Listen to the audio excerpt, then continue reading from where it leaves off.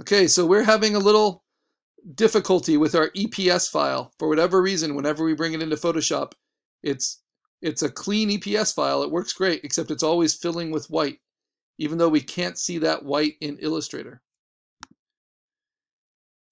And my suspicion was that was because they were created as strokes, or what the VETCR online program calls borders.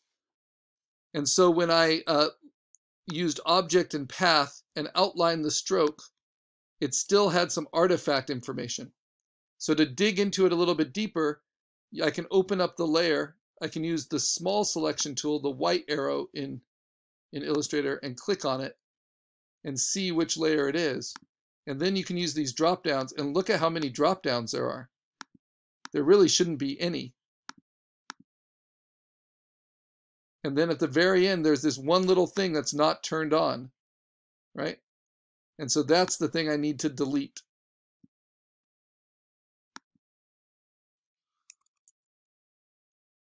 Or maybe that's the thing I need to outline. Strange. Maybe not.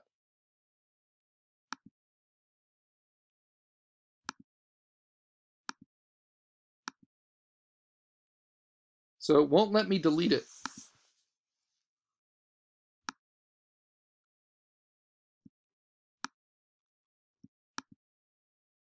Oh, it did there. Okay, good.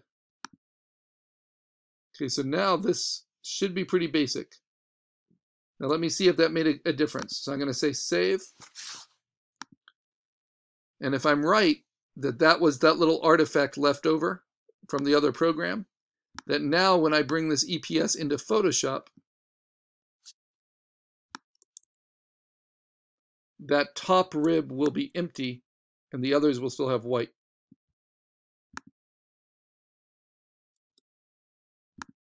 Sure enough. Okay, so that's the artifact. So now I know how to fix it.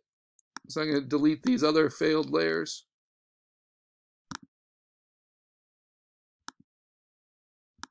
And we're going to get it right this time. So we go into Illustrator and we have to be pretty diligent with each of these things. I have to dive deep into it in order to delete just that little artifact without somehow screwing it up. So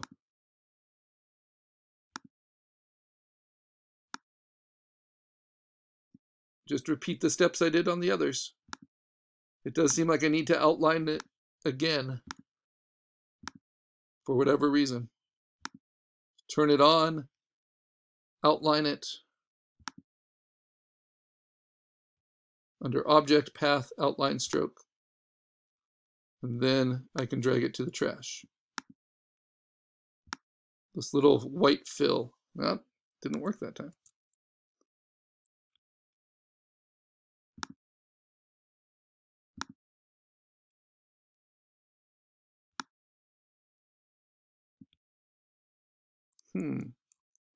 What is different about you?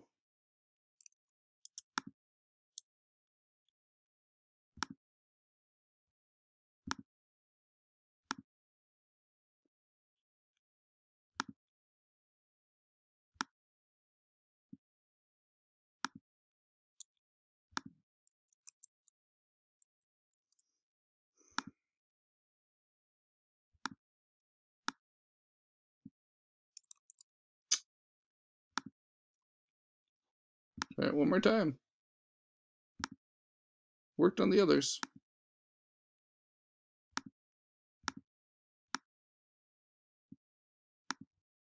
But not on this one.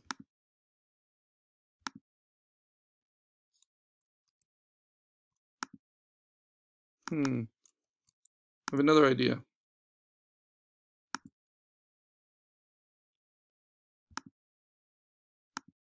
So it doesn't think it's a stroke, but it's definitely showing the stroke.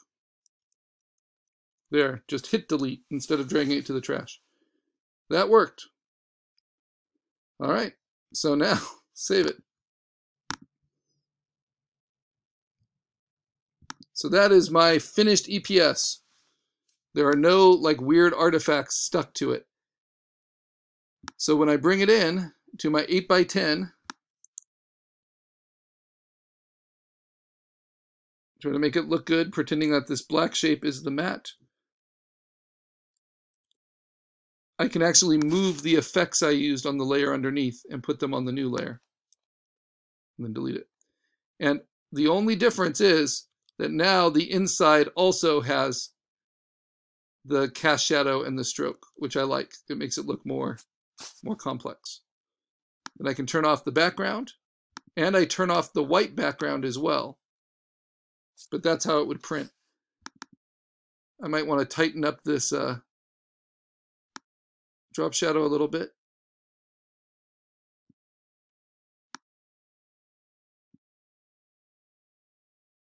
Make it 45 degrees.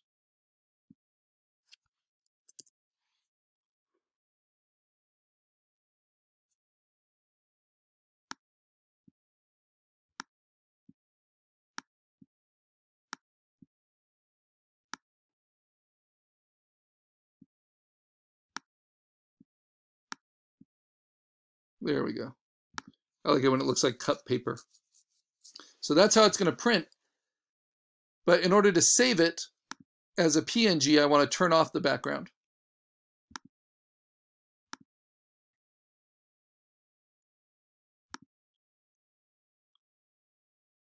Click on PNG to the desktop. Always save to the desktop and navigate from there. And then I can close this. Oh, I also do want to save it as a PSD file with all of these options. So just updating it. Okay. So let me pull that from the desktop. Both the PSD and the PNG. And that PNG I'm going to put up to PhotoBucket. You can post as many variations as you like, but what I am interested in posting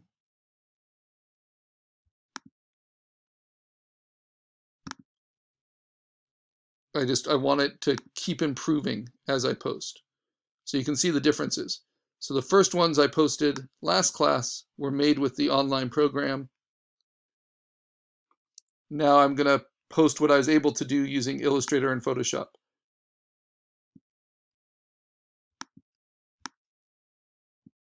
But you still want to post it as a PNG, and you still want to post it with an offset of some sort so it shows up on any kind of background.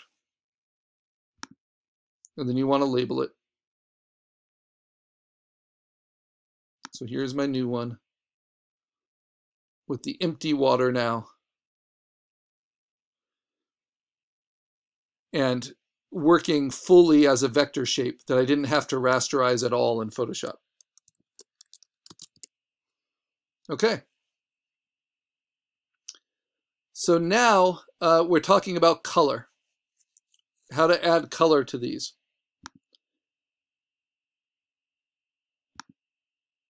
And I know I showed you last class quickly how you could do that within Photopea. But I want to see what we can do within the vector program as well. Don't want that.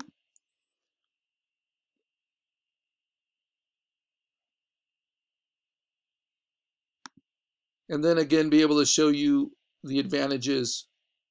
Oh, I didn't even post the color one. So let's see. But I saved it here.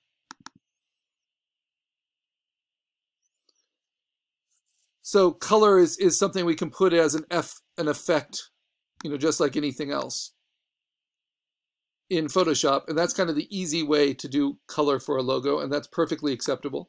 It's a very common way, because remember, first and foremost, it should work in black and white. It's only secondary that it should work with color. And if it doesn't work as just a black shape, it's not necessarily going to get saved just by being in color. But let's go to the vector program.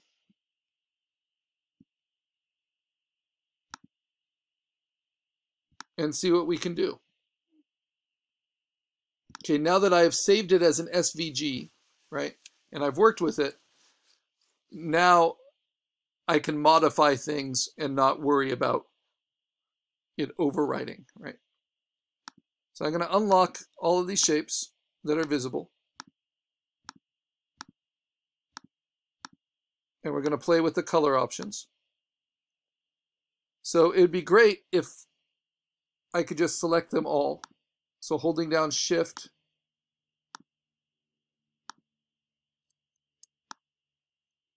I can actually draw a box over everything and just select it all, right? And it would be great if I could just change the fill color of everything all at once to something else. Why not green? Let's try it. And it does, but it doesn't affect. And so you can select everything at once and change the color, but that was just the border, right? What I also want to change is that was just the background that didn't account for the strokes of the ribs. So individually I could color them. I'm going to color the X of the eye. I want to color that still like it's negative space, so make it white. And then the inside of the ribs, actually each rib I want to turn off the color and then change the border to a color. And I don't see, let's see, here's a dropper tool. Good. So that can give me the exact same color. So that's good. And then I need to do that for the other ribs as well. So let's try selecting them together, turning off the background, turning on the border,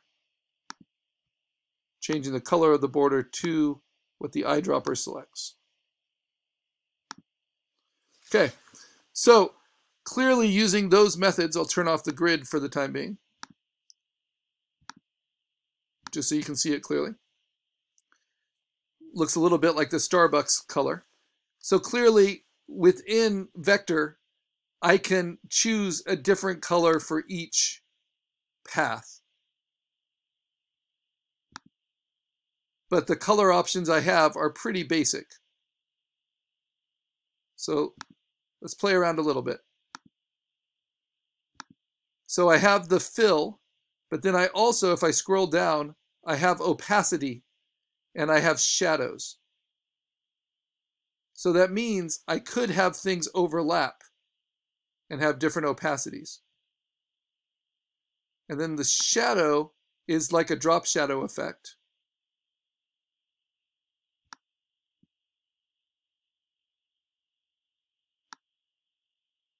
Make that a pretty strong opacity so you can see it. And then you can actually put in your size of offset here.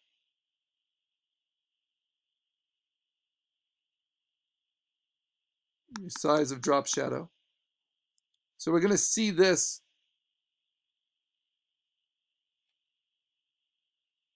kind of drop shadow and highlighting. I'm going to turn off the inset shadow so it's just a drop shadow. You can see how you can play with some of these features and get some effects just within Vector. So you can make your logo look a little bit more exciting than just black and white on with no effects without ever having to rasterize it, because you could save all of that as an SVG. Now we're going to compare that to how we can color within Illustrator. And you get to color it any way you like. So if instead we go to our EPS file in Illustrator, open it up.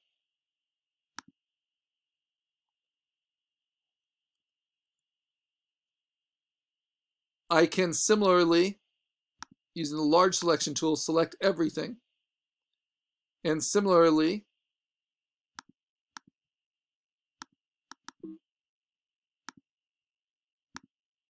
pick a color. But notice when I do that, it only gives me a gray value of that color.